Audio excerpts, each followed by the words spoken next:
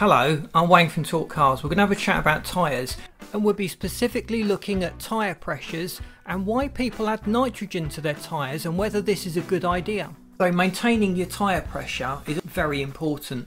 You'll always find inside a car there's a little panel somewhere that will show you the typical tyres that the manufacturer recommends. It's usually 2 or 3 different rim sizes. In my case it's 17-inch or 18-inch rims. There's also a choice of tread widths and tyre profiles, so you just look down the chart until you find yours, and there's different conditions. So a fully loaded car will need higher pressures, or if you're doing a lot of motorway driving you need to increase those pressures a little, and it'll recommend typically a different pressure for the front and the rear of the car. So pay close attention to this and make sure that your car is always within those PSIs. Bear in mind that those markings indicate cold pressures.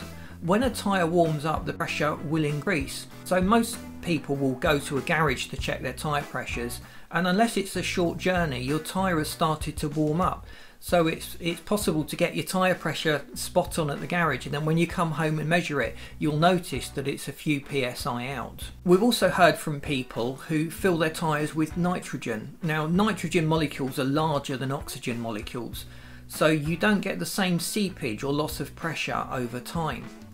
But we don't really think it's worth going to that. Standard air that you pump into your tyre is 78% nitrogen anyway and about 20% oxygen. So as the oxygen and the smaller air molecules dissipate, you'll have a higher concentration of nitrogen in your tyre anyway, and you'll go to the garage and top that up, and then as that leaks out your concentration of nitrogen will increase naturally anyway. Nitrogen doesn't make the tyres any significantly lighter.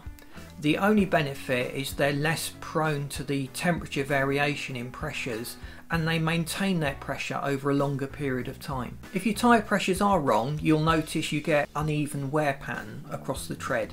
So higher pressures will typically wear the centre of the tyre out more quickly, and lower pressure tends to put the wear and tear on the edge of the tyre. So if you regularly measure the tyre tread depth across the tread pattern, you can actually determine whether you typically overinflate or underinflate your tyres. So we really hope that this video has been useful to you. So please stay tuned if you want to keep tuning your car and keeping it working at its optimum efficiency. If you haven't subscribed already, please do so. We've got lots of other interesting videos planned and coming up that you'll certainly find beneficial and helpful. Thanks for watching. Goodbye.